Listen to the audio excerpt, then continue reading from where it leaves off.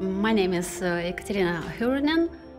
During the last 10 years, I'm working in a very interesting eyebrow technique. It's the painting on the surface of water. It's actually a very ancient technique, but nowadays not so many people know about that.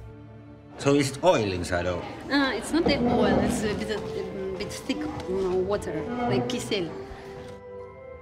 I love this art so much because when I get the wonderful result, I really feel excited and it's very nice. My God, it's so difficult. Okay, I give up now. Never give up. I'll leave it to you. And then at the end of this process, there is a magic moment. I hope that the judges and spectators will enjoy the show. They will say, wow,